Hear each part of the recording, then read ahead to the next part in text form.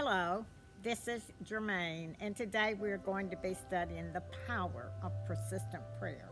God began this study for me in the early 70s when I discovered that our son David was into drugs. I cried out, "God, teach me to pray." By this time, I was in a one-on-one father-daughter relationship with God, and I knew that the answers were in the Bible. One particular scripture that jumped off the page was James 5:16b. The effectual fervent prayer of a righteous person avails much. Well, I wanted to know how to pray prayers that would produce results. We did everything we knew to do in the natural, but nothing worked for us. David was polite and respectful in our presence, but he continued living in the land of addictions. And soon his addictions overcame him and consumed his life's ambitions. In the meantime, I was searching the scriptures. The Bible was my textbook, and the Holy Spirit was and continues to be my teacher.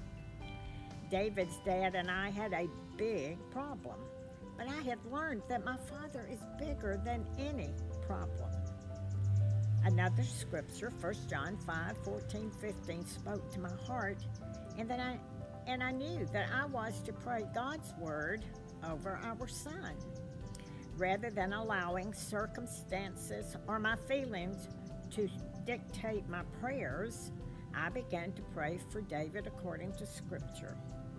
Now this is the confidence that we have in him, that if we ask anything according to his will, he hears us.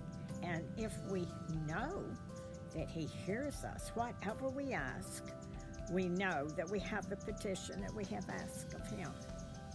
Someone told me if I prayed for David more than once, that the second time was just unbelief. But the Holy Spirit continued to draw me back into the intercessory prayer room for David.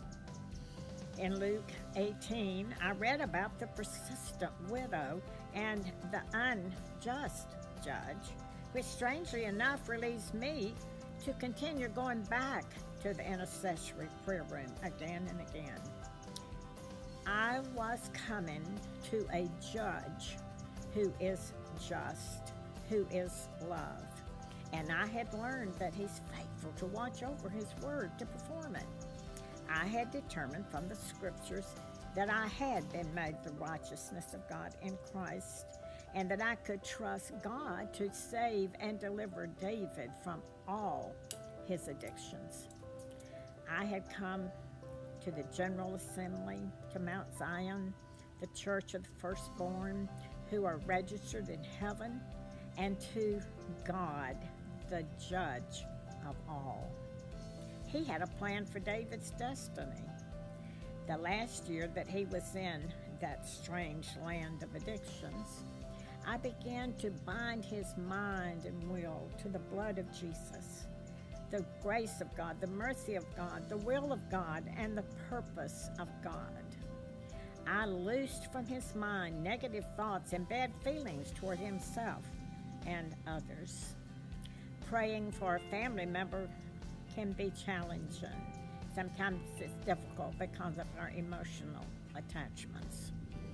On one of my last sessions of prayer for him, I included this heartfelt cry: "Father, I may not see him delivered in my lifetime, but I will see him in heaven." Today I can confidently rejoice. The years of persistent prayer has become a testimony to a God who hears and answers prayer. David is now Vice President of Word Ministries, and he shares the unconditional love of God with others.